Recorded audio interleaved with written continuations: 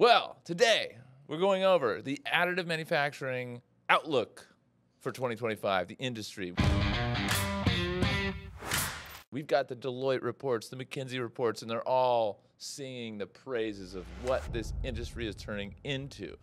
Now, one of the roadblocks to that is actually having qualified engineers / technicians to run the machines. There's still a shortage. Not that many people know how to run 3D printers. And there's basically no... Lots of people know how to run 3D printers. People, yeah. That's not what anyone needs. Right. So, and there's really not many actual full programs in university at all. There's like 4 or something. Are those, what kind of programs are those, Matt? Are those bachelor's, master's? They're more like certificates and whatnot. Carnegie Mellon has a Master's of Science in Additive Manufacturing that covers the entire spectrum of 3D printing technologies, from basic principles to complex materials and cutting-edge production technologies. So I guess it appears more like Carnegie Mellon seems to be the only big university, a big name that has something, and a lot of the other ones listed here are either online schools like Penn State World Campus. Oh yeah, that's a great way to learn high-temperature additive manufacturing online. Yeah, watch a video on it. Well, I mean, I guess you're watching our videos, but we actually sell the machine. Touche. So. Yeah. No, you got to get your hands in there. You got to burn your fingers multiple times. It really comes down to experience, right? Oh, so yeah. You think you're 220-degree hot end? Yeah. I got 450-degree burns, baby. I earned those. From our experience right now, what kind of people do we look for and do we hire? Well, there's mechanical engineering degrees, but that doesn't necessarily, they've got a lot of knowledge in a lot of areas.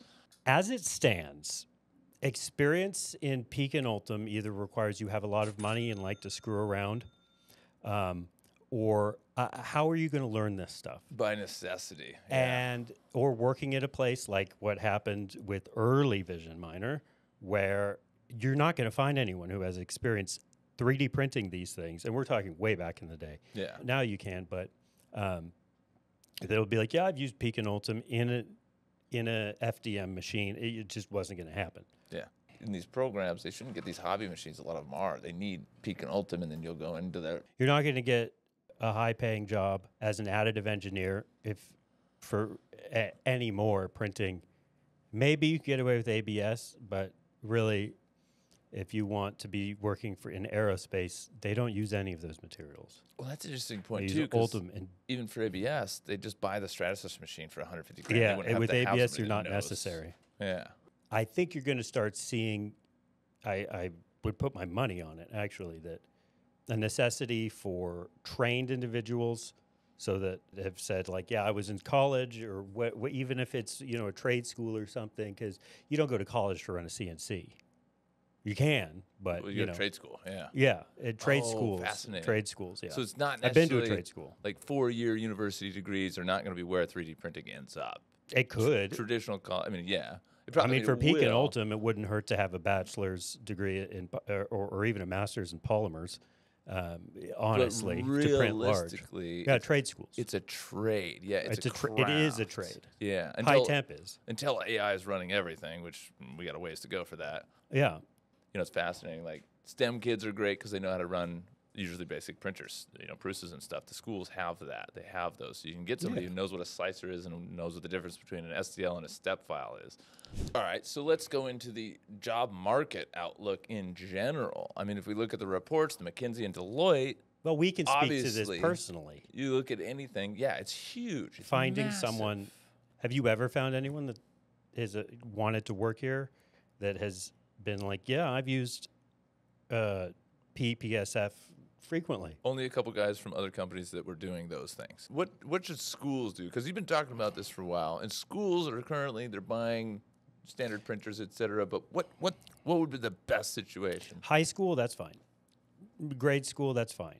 If you're in college and you actually are in some kind of engineering program, I highly recommend, genuinely, highly recommend learning to use the, quote, exotic high-temperature materials. I'd consider high-temperature 350 nozzle plus, something that requires a very hot chamber type stuff.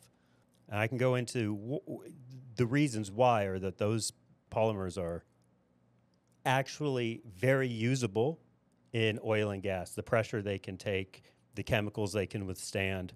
I think the Air Force loves to use ULTEM 9085 because it's going to peak off gases very little. That's why they want to use it in space.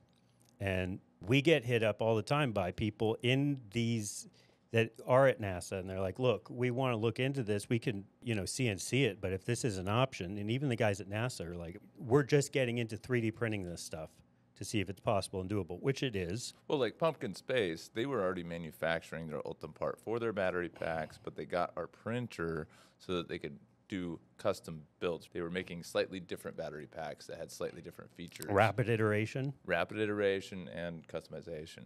So, and low volume. They're not doing 20 million of these parts. That's what this year FDM's for. Yet. But it's something that's, I think, going to be in very high demand. And it's interesting to say that because with what like the Formlabs resins are doing, yeah, it could reach when a it comes to exotic stuff like off-gassing for safety in space, like it's, I think, still going to be peak in. But if you just want a really strong part, that we're getting into an era where you can push a button. Yeah, well, and at some point with the AI, everything will be button press. But we're not there yet. We're years away from that. So right now, how do we know this isn't? We're not living in an AI simulation as we speak. Who said we aren't? You can't prove it. You can't prove that we're not. You could only prove it by dying, I guess. And how many people have come back to tell you what it's like on the other side? You ever seen The Matrix?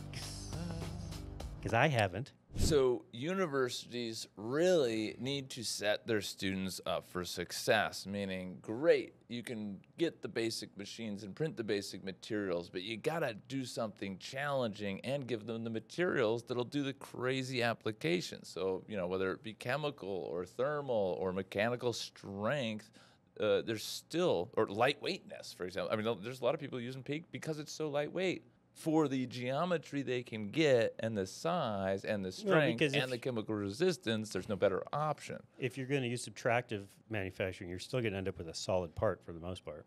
Wow, it's heavier than one with infill. And I don't care what, oftentimes we get people all the time being like, it needs to be solid. And be like, why? Well, it just does. And be like, what kind of weight does it need? And be like, okay, we can do 3 walls. Yeah, 3 walls and 20% infill. It'll be fine. We're like, all right. It is. Anyway, I think it would be cool to see universities go into this. I think they're always a bit slow because I think there's a lot of bureaucracy they have to go through to introduce new things and to get things approved. But I think that's a huge thing that a lot of people potential students would be interested in is, if you're going to become a mechanical engineer, also having the ability to probably, use these high temp machines and make your own stuff. You should buy our printer because it's the cheapest and it does absolutely everything except get a really, really hot chamber. But I'm printing ULTEM PEEK parts all day long at 100, baby. It's fine. Universities, buy our machine.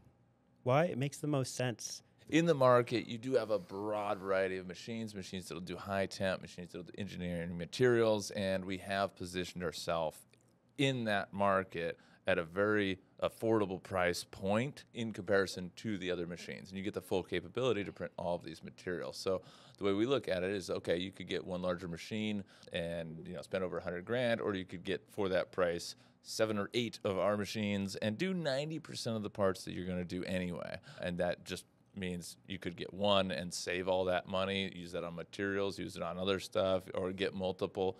And there's a lot of ways to do it. But the 22 IDEX for engineering thermoplastics like PEEK, ULTEM, PPSU, nylon, polycarbonate, you name it, it runs them all at a price that's potentially unbeatable. I mean, unless you go with some of the really cheap, supportless, meaning no customer support, no documentation machines, which are out there. And if you really like working on machines and modifying and changing and tinkering, those are a great option for some people. If you're a business that wants a machine that's proven it works and has an entire staffed support team here in America by email, phone, and web chat and video chat, okay, consider us here at Vision Miner and our 22 IDEX. It's a great deal. It's a good thing, and relationships are our number one thing. So if you're interested, give us a call, shoot us an email. We are here to help. We also have scanners and a lot of other stuff. Say there's somebody who doesn't want to go to college, doesn't want to get a certificate, doesn't want to go anywhere, they know 3D printers already, but they've only gotten into the consumer level, and they want a job in 3D printing. What should they do? Apply. Literally everywhere. Yeah. Like knock on the door. Yeah. Write that in a letter. Do not knock on our door. Don't knock on our door. Show up and be like, hey. So I'll tell you right now that if you're young, save up your money, buy the cheapest high temp printer you can get, and print with that. You could pretty much walk into, well, a lot of places and be like, hey, you should hire me. Why? Because I've actually done it. Have a body of work, examples of your prints. To show that you've printed a bunch of stuff. But a cover letter, okay, it's a traditional thing. Maybe it's outdated. Now, a cover letter states you and what your intention is and where you want to go and your vision. So you're like, hey, I've been using 3D printers for 5 years now. I absolutely love it. I'm super passionate about it. I don't want to do anything else, and I want to learn the other stuff. I'm hardworking. I'm capable. I'm willing to learn. I know it's not going to be easy, but this is what I want to do and where I want to go. Just about any place would hire somebody with that kind of attitude, because it's not just about your skills and stuff. It's a lot to do with your attitude, who you are as a person. Can people work with you?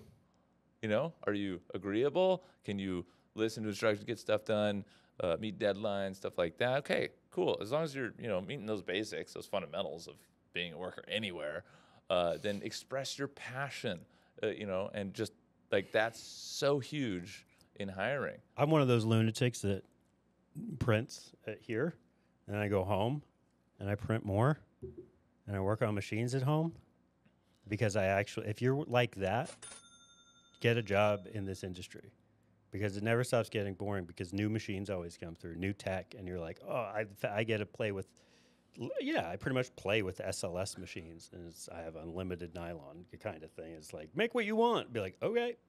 I love it. It's awesome. Also learn how to 3D scan. And CAD. While you're at it. Reverse engineering, too. That's probably good. Anyway, thank you guys so much for watching. If you have topics you want us to cover, leave them in the comments down below. Like this video if you liked it. It really helps us know. We do appreciate it. And if you need any 3D printers, 3D scanners, materials, or accessories thereof, we've got your back. We've got the whole thing out at visionminer.com and an American team to support it and answer all your questions. And if you need something that we don't sell, we'll tell you that and send you somewhere else. We're here to get you the right equipment for your business and your application. Anyway, have a positive rest of your day. Thank you so much. See you on the next one. Thank you, guys.